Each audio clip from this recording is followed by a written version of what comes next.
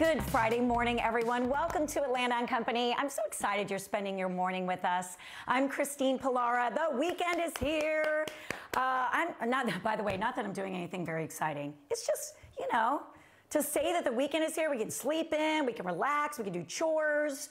Okay, that doesn't sound fun either. But you know what's fun and who is fun? Kara Kinnear with All Good Stories. Kara, guess what?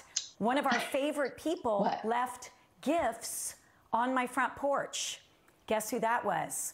What? Sherry, our stress therapist. Yes. And look, she gave us my calendar, which, you know, I can't live without my daily calendar. So now I feel like it is officially a new year. And today for Friday the 22nd, it says, all my needs are being taken care of, for which I am grateful. I accept my good with joy and pleasure. Sherry, thank you so much. I love it. And she got one for Trent, Haley, and you. So I'll make my rounds and drop them off this weekend. Great way to start the day. That's so nice. Thank you for sharing those words of wisdom on this glorious Friday, too. And I love Sherry. And I have to tell you, to Sherry, that Christine is always on me to peel my calendar back. Because I'm like the girl that, you know, it's May 5th and it says January 3rd. But I did it for 3 days. Not cool, Kara. But I'm going to do better. I'm sorry. I'm going to do better this year. She's so thoughtful. That's so kind. Yeah, and thank you for sharing that with us. Let's get started on this Friday with an It's All Good story. And we're going to start with the teacher. We haven't highlighted a teacher for a minute here. But this is a great one to get back in the teacher group with, because they're doing so much. As we know, we all became extra appreciative of them since 2020 started. And this is about a 7th grade English teacher. His name is Mr. Evans. I was going to call him Nate, but you don't call a teacher by the first name. Mr. Evans is a 7th grade teacher, and when he started doing virtual school, he noticed how a lot of kids' setups weren't ideal to properly learning. And he thought, you know, it does not matter if you have everything, you don't have enough.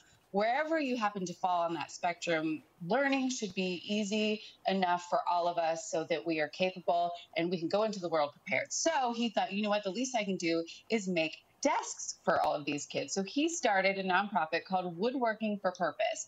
And what Woodworking for Purpose does is it recruited volunteers. So there are about 50 of them. They have made 600 desks thus far. They're hoping to make 2020 to commemorate the year. So they have a ways to go, but they're diligently working. It's such a community-involved project because he has recruited churches and volunteers, and it brings people together safely and socially distanced, of course, but each desk costs around $25 to make. So if you would like to sponsor a desk for a child, you can. They have a Facebook page, Woodworking for Purpose.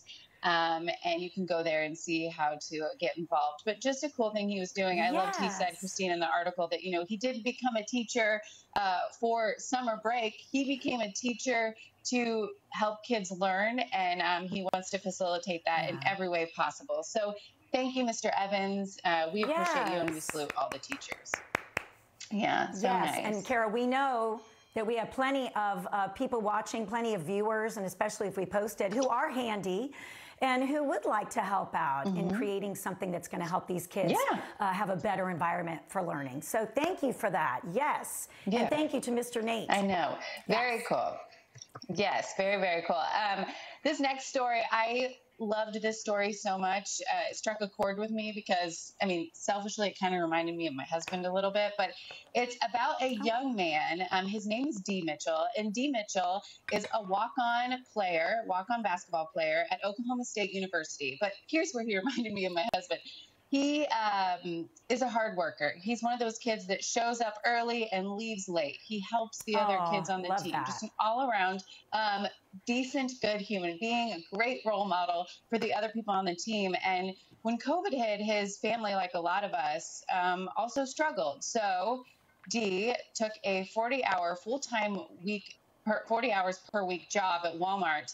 And he was a little nervous because he didn't know if he was going to be able to continue his role on the basketball team, which meant so much to him.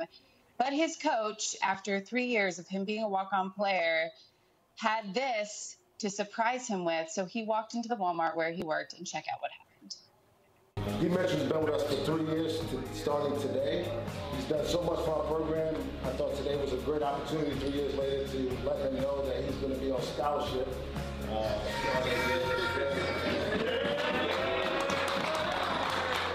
Yay! So, Coach Boynton there, Coach Mike Boynton was telling him that he now has a scholarship. I'm so happy for him.